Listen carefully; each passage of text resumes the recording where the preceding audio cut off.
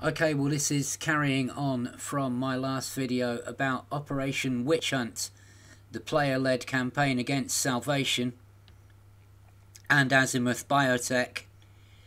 And in my last video I talked about the possibility of getting them out of the 5 systems in the galaxy that they are currently operating in, 2 of which are going to be impossible because they're native factions or the only faction in a permit-locked area, T-Tori and Mbuni, respectively. But in T-Tori it is still possible to promote the other faction into a war with Azimuth and reduce their influence and get them down to 1%. So even where it's not possible to actually kick them out of a system, their influence can be reduced to 1%. They can lose any assets that they control, and it will be then about putting them down and keeping them damaged. But Merope and Maya, although I said it was possible to kick them out, that is not possible right at this moment because they have megaships there. They have the Bright Sentinel in Maya and the Glorious Prospect in Merope. So while those megaships are there, they stop Azimuth from being kicked out of the system completely. They can be forced into retreat. They can be forced into a permanent state of retreat with only 1% influence, but they can't actually be forced out of the system. They'll just stay in that retreat state, but they won't actually retreat. But that may be about to change on Thursday, because we have had messages today saying that all 4 of the megaships will be jumping. So they will be leaving Merope, they will be leaving Maya, they'll be leaving all of the systems that they are currently in, and they will be jumping to HIP 22460. Now you can read into this and you can say that it looks like they'll be jumping there in preparation for some big event that could kick off on Thursday. So when they jump, it actually will then become possible to kick Azimuth out of Merope and out of Maya, as well as out of Karato, which it's already possible to do.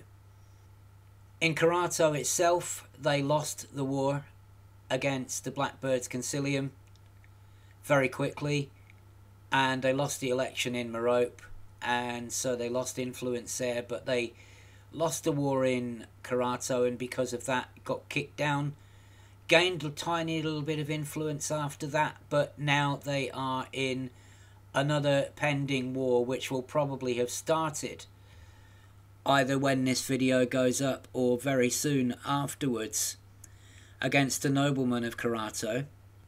And so our intention is to win 4 days in a row and make them lose that war as well, and the process of kicking them down the ladder in Karato is going well. All things being equal, we should be able to win there, supporting the noblemen. So for the next 4 days, that's what we will be doing. Of course, Thursday could come along and they could decide to interrupt or hand of God anything, but all we can do is try. All anyone can ever do is try.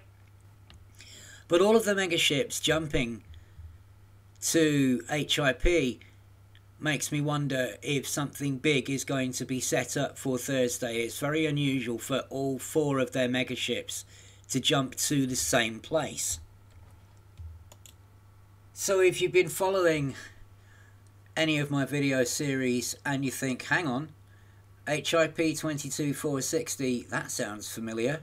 Well, it is. It's where the Overlook is.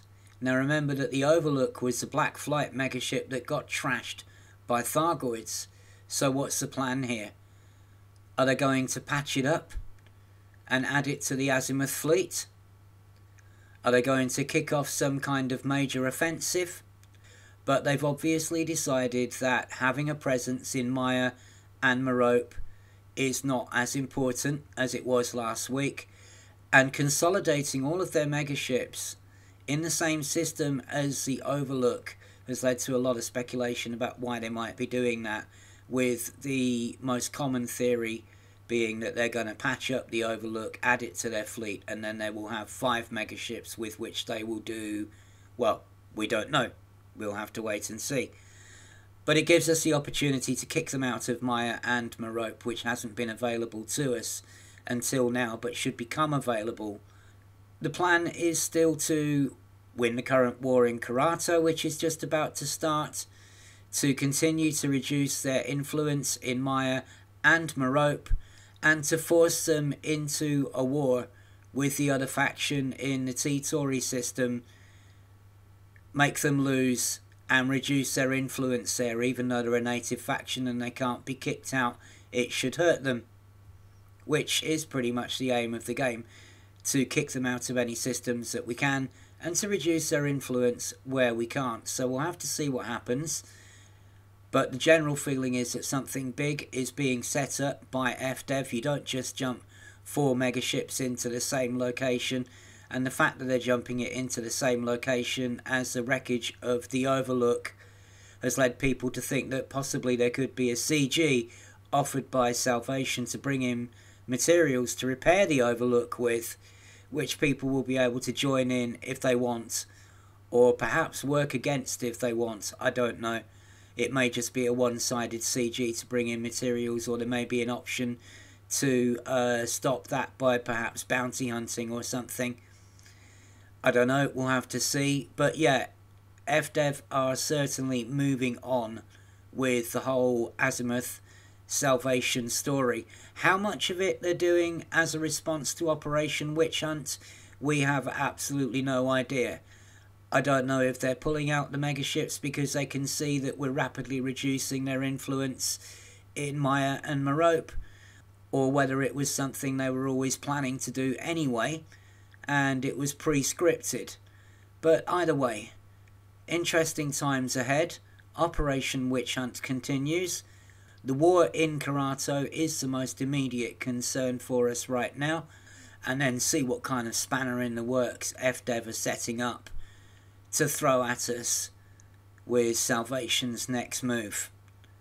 More as we know it.